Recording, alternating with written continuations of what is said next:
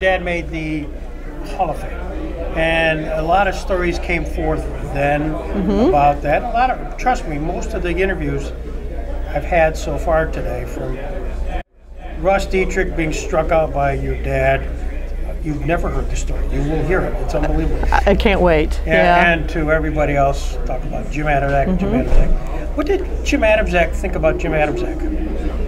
You knew him as a dad. Did he talk about it? He was pretty private. You know what I mean? Because when he'd be at the games when I at school, and then he'd go right to the games and stuff like that. So I really didn't know. I mean, he's very competitive. I can tell you that. Very, very competitive. Which in all things, golf, stuff like that. Oh yes. Oh yes, golf too. Because he started out playing baseball, and then I think he got hurt. And then went into softball. So, did he talk at all about why? I mean, why softball? And because throwing as a pitcher is overhand, and then all of a sudden you throw it underhand. I think he hurt his shoulder, but I'm not positive. Okay. So I was going to ask my mother, because I think Ron Fredris asked too. How did they get started playing? And I don't know how they got started. So. Well, you should probably. Is your mother still among us? Oh yeah. I'll ask my mother. Maybe we need to do that. All right. Because I mean, the reality is, the Jim Adamczak story is the story of fast pitch softball here.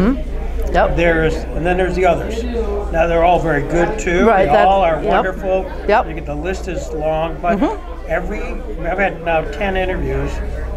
90% is Jim. I hit foul ball off him. I got one hit. Yeah, that's Jack what I hear. said, I think I probably had more hits off of him than probably anybody ever in the history of softball. And that's like 3. So, Well, I know, and I was talking to my Uncle Steve Paschal, and he's, Uncle Steve, or was it, maybe it was Uncle Steve. No, it was Jim Hannon, because Jim Hannon said that the best batter against my dad was Terry Woodfield. Yeah, Jim said that, Yeah, no so, question, he said he was a lot, yeah. Right, it's interesting, because if you're a catcher, it's funny how because you could read pitches. Yeah. It's just a phenomenon. Yeah. Anyways. Yeah, okay. So when your dad would walk around, he had a big presence. Very big presence, yeah. When you walked around with him, did people recognize him, stop him? Is he a celebrity? More on the softball field than anything else. I don't, because he played softball mostly. We didn't, he went to work and played softball and UPS, right? UPS. Yep, UPS.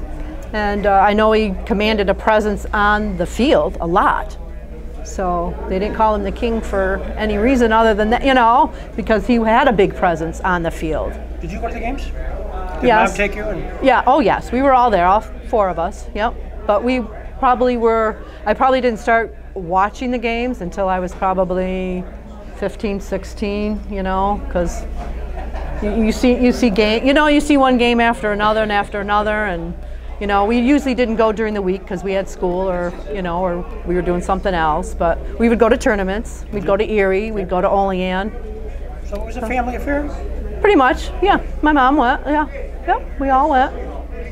Go separately? Sounds stupid, but did your dad kind of throw you all in the car and we just took off? I don't remember. Yeah, I don't remember. We probably did. Yeah. We probably did go all together. Yeah. Steve Adamczak, his brother. My Uncle Steve, yep. And were they close? Yes.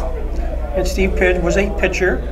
Yes, I believe so. Team, yeah. No, I think he played for Stravato something too, I think. Yep, you have to ask my Uncle Steve Paschal. You have to ask him, my mom's brother. Is he here? Yep. Oh, good. Yep. I'll make sure we do that. Yeah. Because I think a phenomenon is the age differences between the Stravatos players and the Caesar House players. There's a difference, yeah. And there are, in fact, Schmidt talked about how it's 50 years has lapsed since really the last games, and how so many people have passed away in Stravatos. Yes. And it's just a gap. And it just underscored my own thinking. This is not for the tape, but no, that's okay. I watched a lot of that, and it was always the older guys, your dad's team, and the younger guys From Caesar House. Caesar House, And, yep. and I asked Bob, I go, is that a true impression? He goes, oh, absolutely. You know, kind of the veterans, maybe a 10-year difference at the time. Seemed like, I think it was a lot, yeah. Seems like the Gustafson, Spetzes, Parsons, you know, that whole They were group. all right around the same Yeah. age, I think. So yeah. And so just everybody else. Now, I've always been curious. At some point, your dad stopped pitching. Yep. Was there a reason? I think his back was bothering him, maybe shoulder, knees, So it's hips. health related. Pretty much, you know, aches and pains of, because I think he went all the way through to like 78, 79, because I was graduated in 77, so I think he was just kind of slowly not pitching as much in the late 70s. So I'm curious because the league itself, the open league, that kind of dwindled down to 6 teams at one point because there were no pitchers. Right, yeah. And then it ended. It sort of ended in 75 or so. Did your dad then go on traveling teams? Did he go on weekends to Olean or Buffalo? Or? He used to when he was younger. Yeah. I know he did that because I know he played. I don't think they played much in Buffalo, but I could be wrong. But I know he went to Erie a lot to Erie and played with teams there. And I think for money, but I'm not positive. Yeah. So life after Jamestown, because it ended and he was probably still pitching for a couple years. And I think he left for, let's see, I graduated, my brother graduated. So I think he probably left with UPS probably back in the, probably 80-ish to go to wherever, Olean or Hamburg, I can't remember which one. He left the area. He left the area for his job, yep. Yep. And then that was it. So softball. Pretty was much, over and- yep. What kept him busy? Was he golfing? Golfed, yeah. Oh yeah. Oh yeah, every day if he could. Twice on Sundays, yeah.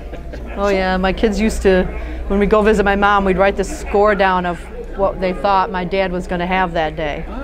So then when he came home, that the kids would wonder what score he had at golf that day. So What'd your mom think about all this softball? that I don't know. We'll have to ask my mother. I don't ever really ask. I never really asked her really. Yeah, we got a void here. We definitely, absolutely have You a know, void. and you should have like Olita and like my Aunt Carol, Steve's wife. You could get a better perspective of those two, Olita and Maybe we do Carol. Lori, I'm curious, did your dad bring the game home with him? Did he talk about the game once No, the game because- was over and he was at home? No, because I'll tell you. Now he was then a dad? Well, no, because he would do the games and then he would go to Stravatos and then we would be in bed.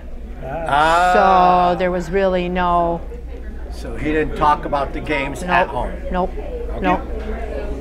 Always a curiosity because Mm-hmm. it's definitely Stravatos, Jim Adamczak, Stravato. Mm-hmm. Did he play with anybody else during that? Did he ever? I don't think in Jamestown, but I think he played with tournament teams. Tournament, yeah. Tournament teams, I think. Yeah. And I recall, this is again, I'm the kid of this, your dad, not only against Ronnie, but Tommy Irons. Does that name ring a bell with you? Isn't he from like Olean or something like that? Yep. Exactly. Tommy Irons. So that was sort of the big guy from Olean. And he was I think he was a big guy too. big guy too, yeah. I think so too. there's Big Yep. Jim and Big Tommy. Tommy Irons and And Damus, Ronnie, those are the big names. Ronnie Fredris, yeah. Well, you've planted a seed here, Lori, if nothing else, that to really fill out the story. You know, that's the kind of behind the scenes stuff, and certainly on your dad, because I'm just saddened on many fronts. Yep. Couldn't interview him. Right, Didn't right. Have a chance, never had a chance, never Right. weren't in doing that, and no movies. I know. Have you asked around here? Well, any has Woodfields? have they talked about this today? Have they Any- talked at all? Have they? When they Tom? Is Tom talking? Is Tom giving a speech? Okay. Yeah, he didn't ask that though. I wish he would have asked that. Yeah, like I would have thought like Hannon might have, Jim Hannon might, Well, if he's you know. here, and well, Yeah, I don't think my mom doesn't. That I know. I think I've asked her We're several looking times. for the holy grail is somebody must have a video someplace of either Ron pitching or Jim pitching. I can't believe they were just so. I mean, every post-journal headline is Adamczak no-hitter, Fredericks no-hitter. Yep. Somebody, one of those guys. Yeah. That there isn't somebody who just didn't do this. But that wasn't, back in the day, that wasn't one of the things to do, unfortunately. I've got in the 50s and so. Yep. So, well, this is great. You have much to say. I did not have much to say. Lori, Thank you, though. Thank you, though. Exactly. No, but I would introduce, Carol and the girl, Alita. I'm sure she has a bundle of stories too. Well, so we're gonna do that. Tell your mother. You call her because you're gonna report in. Okay. That's just how this works. It does. And you can say, "Hey, Mom, they're coming after you, so be prepared." All right, I will. So I got to tell you this story, Lori. There's a guy that lives on my street. His name is Ed Morrissey. He was a UPS guy. Okay. So one day last week, I was thinking about what's happening here. I go, Ed, did you work with Jim Adamczak? He goes, oh yeah. I go, what'd you think? He goes, well, I got a lot of overtime because of Jim, because he had to leave to go play softball. Oh yeah, and he says us young guys got all the gravy. Oh yeah, so he liked went. Oh yeah, he liked your dad because he got all. Extra pay. Oh yeah. He said Jim didn't want to work overtime. No. He wanted to go play softball. Yes, he did. That's just how he is in golf too. He wanted to play golf, and good story. yeah, it is. Thank you. Hey, great. Thanks, Lori.